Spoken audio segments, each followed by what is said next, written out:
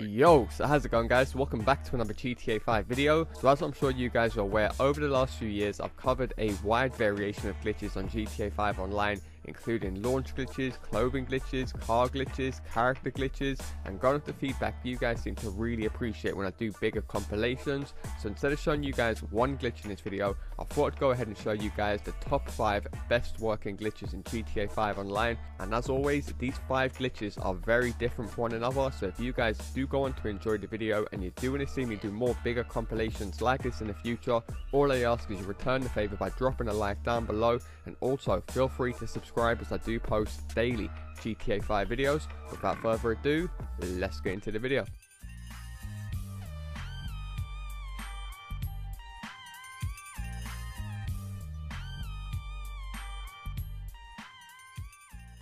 Okay, so the first thing you guys will need is a helicopter. It could be any helicopter, it doesn't make a difference, and you guys will need one other friend to do this glitch. So if you guys don't have that many friends that play GTA 5 Online, just be sure to use the comment section down below, find yourself a friend or a player that will help you out, and don't forget to leave what platform you're on. Now once you guys have got a heli and a friend, you simply want to drive on top of the FIB building. It's very noticeable, it has this little glass pyramid right at the top of it, right next to the maze bank. There's only one little location for all these skyscrapers, I'm pretty sure you guys will be able to find it. Now from here you guys basically want to line the side of the heli up with the side of the glass. So as you boys can see, there is like a little footrest on the helicopter. I managed to get that directly on the brown line of the glass window on the top of the roof. You don't have to get it exactly as I do here, just get it near enough in the same position. Now from here you guys just basically want to get your friend to jack the heli off you. If you guys don't know how you do that, he just holds down Y and he basically rubs the heli off you. As you boys can see, it will throw you out of the heli, you will glitch out for a second in the glass, and then bang, you will just sink straight through into the FIB building.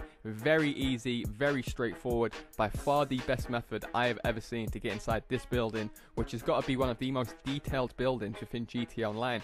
So imagine if you guys do like to put together Rockstar editor movies, you're very active with your Snapmatic photos, this building right here does give you guys just so much more potential than any other location within the map. Now it's not essential, but what I would suggest doing is, if when you guys are in the heli parked on top of the roof, is to go into first person view. It seems to always work. I've had 100% success rate when the person's gone into first person. It's not necessary, but I have got friends to do this glitch as well after I've done it, and they all had 100% pass record by switching into first person when they sit in the heli. Nonetheless, I'm pretty sure 100% of you guys will be able to do this straight away. Like I said before, it is a pretty detailed wall breach, and as you boys can see, we've arrived on the destroyed burnt floor, which you guys do in the story mode if you're familiar with it, and there is a few different burnt floors. There's not only one burnt floor. This building is actually humongous, and like I did show you guys earlier, you are able to shoot out of this building, and there is tons of different holes like plotted up all around the map. Now I'm actually recording this in an invite only session, as I don't do wall breaches in public sessions, but if you guys do get in this building in the public session, like I said, this building is in Los Santos downtown, so there will be tons of cars, helis, jets driving around you.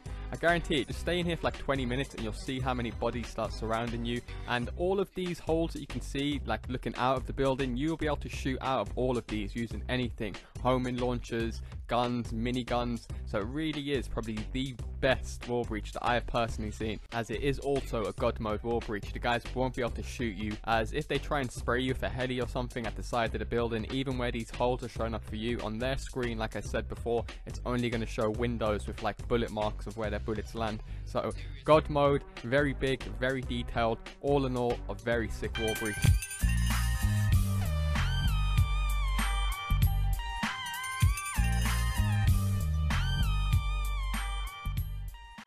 First thing you guys want to do is be in an online session, press pause, go across to online, go to play job, go to Rockstar created, and then you want to launch the adversary mode called every bullet counts 1. You guys will know you've got the right one straight away because there's a big picture of Michael's mansion on the right, as you guys can see.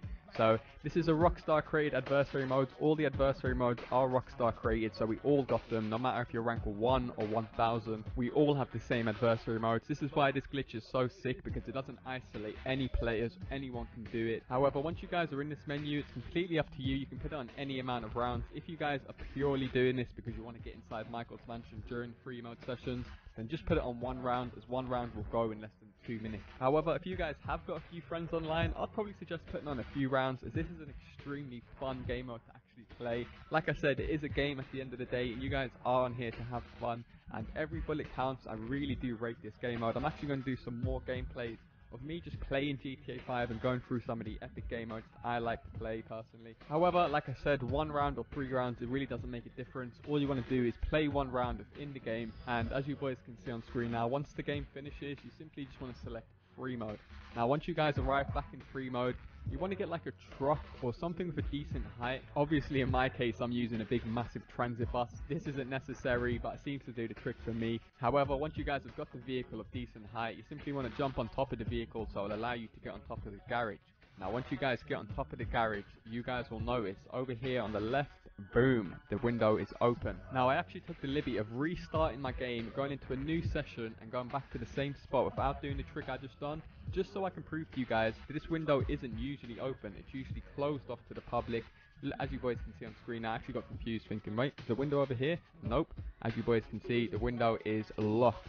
So this is 100% working after all the latest patches on both PlayStation, Xbox and PC. However, getting back to the original gameplay, once you guys jump in the window, this mansion now is yours to use. This is squatters' rights, boys. Have your rights, and like I said, it may be if you're too broke to afford your own mansion, just buy a cheap garage and then just use this mansion for the coming weeks while you guys are stacking, because this mansion is probably better than a normal apartment, as you guys can use the laptop. Unfortunately, you can't use the bed or the wardrobe. That'd be sick if you could. However, you could basically shoot out of it. You can walk around with guns. You can have fights in the apartment. Stuff that you just can't do in your normal apartments, which I wish you personally could do. What I think would be a good idea for an update as far as apartments is being allowed to change the preferences, like on a yacht. So you can make people fight. You can make people have guns out. It's completely up to the property owner.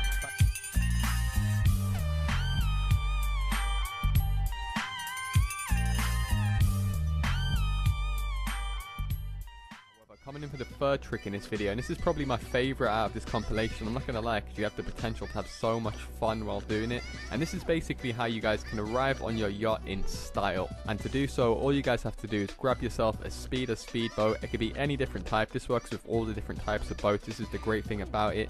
You want to get your character who wants to get launched onto the boat to stand roughly where I am, just at the front of the boat. And then you want to get your friend who's the driver to drive back from a considerable distance, roughly where I am on screen, and just drive towards the boat at full speed, and you boys will see, boom, your character literally gets launched onto the boat in style. So I don't want to see any of you boys pulling up to the boat on the side and getting out like a normal civilian now that you know this nice little trick, especially considering a load of people nowadays on GTA 5 love to take other people's yachts over. It's even part of the VIP work to like take over someone's yacht. So definitely use this trick to pull up next to them and they'll have no idea on how you just got on top of their yacht like that in 2 seconds. So a very awesome little trick.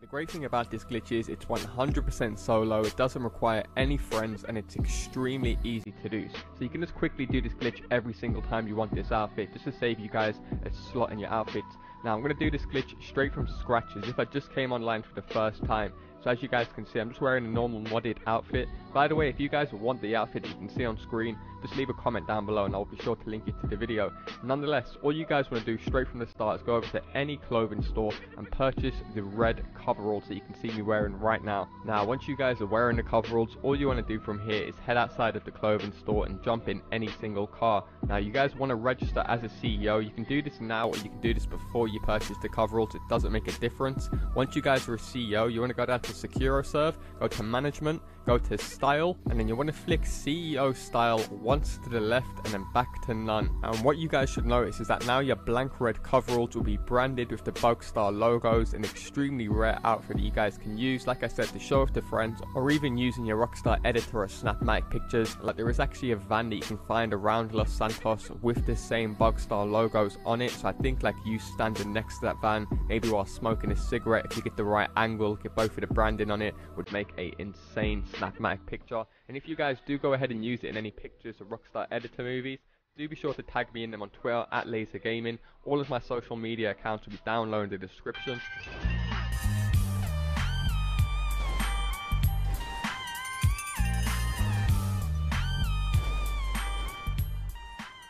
So all you have to do is simply drive up to the door, and as you guys are entering LSC, all you simply want to do is press the pause menu and then wait for a few seconds, and you guys will notice as soon as you guys back out of the pause menu, bang, you can drive around the entire LS Customs as you please. So an awesome glitch that literally only takes about 5 seconds to do, and you guys can use this place for like a little secret hiding spot in case you need to make a quick exit from a guy chasing you down in a jet, or you need to make a quick exit from the cops. Nonetheless, that's going to do it for me, guys. 5 awesome glitches and tricks currently working on the PS4, Xbox One and PC after all the latest patches. If you guys have enjoyed this video and would like to see me do more bigger compilations like this in the future, all I ask is you drop a like down below, and if this video does do well, I'll definitely be sure to post more like this in the future. Nonetheless, that's going to do it for me, guys. Thanks all for watching, and I'll see you in my next video.